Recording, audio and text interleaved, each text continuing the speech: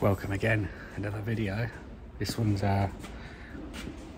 similar to what I've done before, but on a different model of vehicle. So this is a DAF LF, so Euro 6, and this has a engine malfunction on. There are a few common problems with these, but I'm going to do a scan and have a quick look and see what sort of faults we have with this one, and then we'll go from there and decide what I'm going to do, and I'll show you the best I can on how we're going to solve the problem. So I'll get it scanned and then I'll come back to you. Okay, so we've got it scanned. We've got a few faults on here. So the main fault that I'm looking at here that we've had problems with before, I don't know if you can see it, differential pressure sensor, EGR, and we've got a couple of them there. So on these, they have a problem with, on the EGR where the inlet is, there's like two bungs. They're like 6 mil Allen key bungs that go in, and then they block up in there. So what I'm going to do is I'm going to have a look, get it off. It literally takes a couple of minutes. Get it off, have a look, see if they're blocked, and hopefully that was the problem, and we'll get it all cleaned up and everything. So I'll go from there and I will catch you in a bit. I'm going to get it, I'll time lapse it, I'll get it, I'm going to strip it, I'll show you, and I'll stop bits if I need to. So let's go from there and have a look and see if this is the problem. So this is our EGR here. So the problem is down here, you see them two little Allen key bungs there. So what I'm going to do is I'm going to get off this clamp here, sensor off here, pipe out of the way, plug off down here which goes to the EGR, pull the EGR off, pull this inlet off and have a look and see if the bungs are blocked. They do have an orange gasket under here, so if you are going to strip one, be advised to probably get one of them. But let's get it stripped and we'll have a look and see if this is the problem. No, listen y'all, these kids want to act up in school, want to go to school and embarrass you, want to make like they ain't got no home training. So I told my son, don't go to school embarrass me no more. I'll take care of you, son. I give you anything you want. I discipline you. So we've got the inlet off where this is the EGR pressure sensor here, and they commonly block up. It's normally on, well, you can see, yeah, so you can see here you have one port that comes out in here, just down there, and then you have one that comes out here and it's block solid. So let's get these Allen key bolts out here and I'll be able to show you a little bit more on where it gets blocked up. Had a hat, no he doesn't, it's getting too hot. So if we look in there, you can see it, it is literally block solid. Now if that ain't going anywhere, literally anywhere, I'll try and show you a bit better. So that should, it's literally block solid.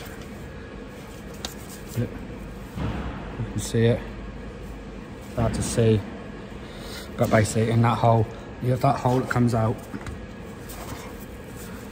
here, so you'll be able to clear it up.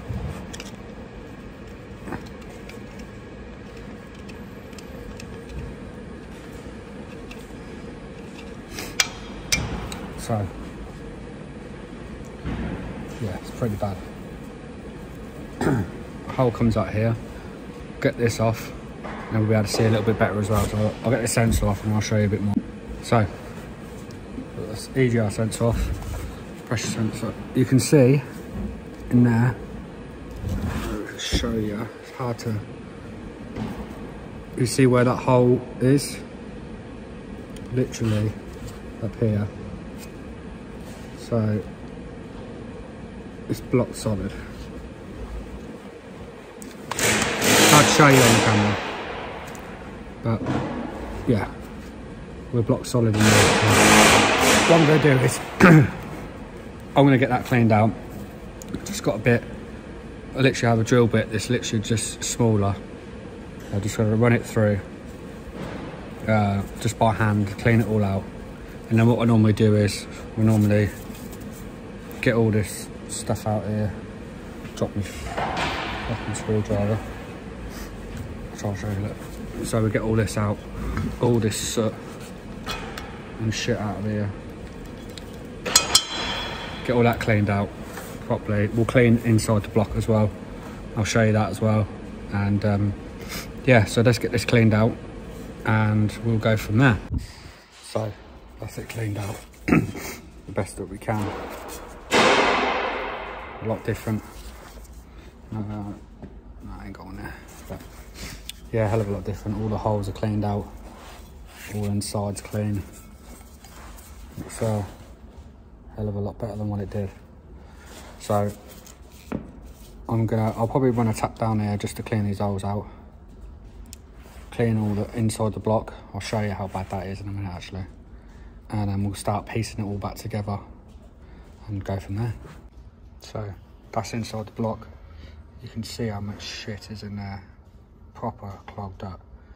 So we're going to get this cleaned out. I normally just scrape as much off as I can. We've got a work hoover that we'll just clean it up, that sort of thing with. So let's get this all cleaned up and then we'll get the last little bit done. So cleaned it out. It's a hell of a lot better than what it was. I'll probably do a few little more bits just to get any other rubbish that's in there, but yeah, big difference to what it was before. So we'll get the last little bits cleaned up. Let's clean around the edges here. We need a gasket, we need to, and put the inlet back on. Some new bungs to put in. So yeah, it's not a bad job, obviously, but it's the cleaning up process is the thing that probably takes up the most time.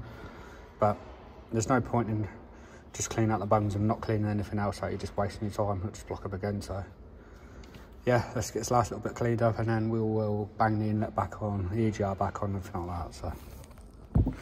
So that's 2 new bungs put in there.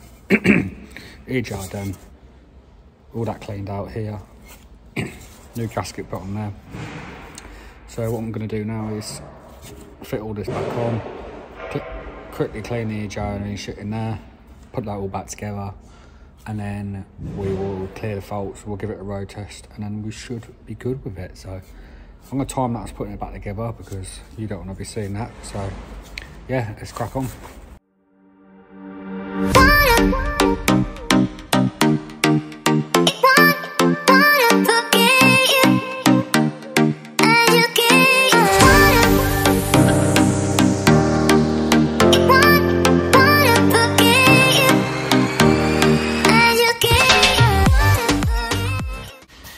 So that's it all back together, all plugged in, all back how it should be. So all we're going to do now is get the cab down, we'll plug in gel test again, clear out any outstanding faults, and we'll road test it and then we should be good.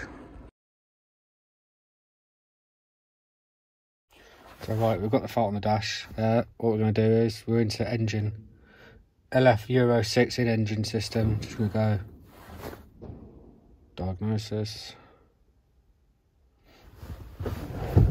And there's all our faults, all non-active errors. So we're just going to clear all that, chuck it in the bin.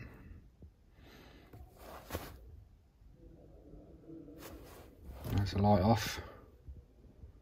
So yeah, I'll road test this and then I'll come back to you how we get on with it. So it should be alright anyway, but quickly road test it and then I'll be back in a sec.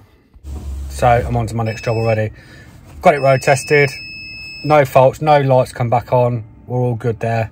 Nice easy fix in the end. So if you ever got to do one, you ever get that pressure fault, have a look at that. Take the inlet off, take the EGR off and check them, take them 2 bungs out, 5mm hex key, and just check that it's not bunged up and clogged up. If it is, get it all cleaned out, put some new bungs in, and then go from there with it. So I cleared all the faults. We've been out of the road on it, and it's a lot better now. We've got no faults, so we're all good. I'd like to thank everyone for watching. I hope I can catch you in the next video.